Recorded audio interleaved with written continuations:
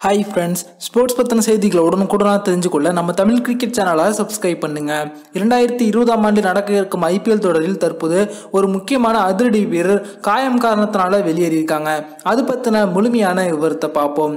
2020ஆம் ஆண்டில் கோலாகலமாக தற்போது ஐபிஎல் தொடர் நடக்க இருக்கு. மார்ச் மாதம் இறுதியில் இந்த ஐபிஎல் தொடர் துவங்க இருக்கு அப்படின்ற தகவலை பிசிசிஐ ஏற்கனவே அறிவிச்சிருந்தாங்க. இந்த சமயத்தில் ஒரு முக்கியமான வீரர் காயம் காரணத்தால அணியிலிருந்து விலகி இருக்காங்க. இது அந்த அணிக்கு பெரிய பின்னடைவை ஏற்படுத்தியிருக்கு. அது யாருன்னு பார்த்தீங்கன்னா, ராஜஸ்தான் ராயல்ஸ் அணியின் வேகப்பந்து வீச்சாளரான இங்கிலாந்து நாட்டைச் சேர்ந்த ஜோஃப்ரா ஆர்ச்சர்.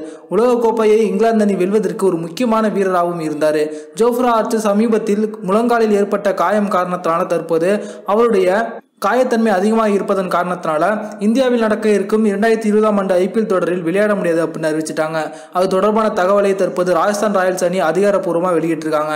ராஜஸ்தான் ராயல்ஸ் அணியில பார்த்தீங்கன்னா, நட்சத்திர வீரர்களில் மிகவும் முக்கியமான வீரர் தான் அது ஜோஃப்ரா ஆர்ச்சர் தான்.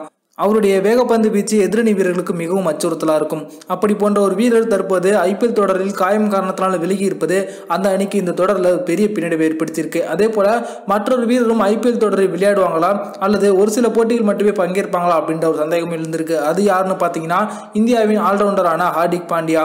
சமீபத்தில் இவருக்கு முதுகு பகுதியில் ஏற்பட்ட காயம் காரணத்தினால பார்த்தீங்கன்னா, ஹார்திக் பாண்டியா அவர்கள் அறுவை சிகிச்சை செய்து தற்போது பயிற்சிக்கு திரும்பியிருந்தாங்க.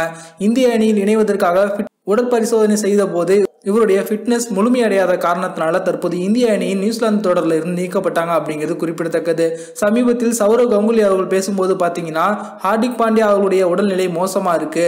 தற்போது இருக்கக்கூடிய சுச்சுவேஷனில் அவங்கள இந்தியாவின் லோக்கல் மேட்ச்ல கூட ஆடுவதற்கு நான் அனுமதிக்க மாட்டேன். அவங்க இன்னும் ரெஸ்ட் எடுத்து விட்டு முழு உடல் தகுதியோடு அணிக்கு திரும்பினா மட்டுமே அவங்கள அணியில் சேர்த்துக்கொள்ள முடியும் அப்படின்னு சொல்லியிருக்காங்க.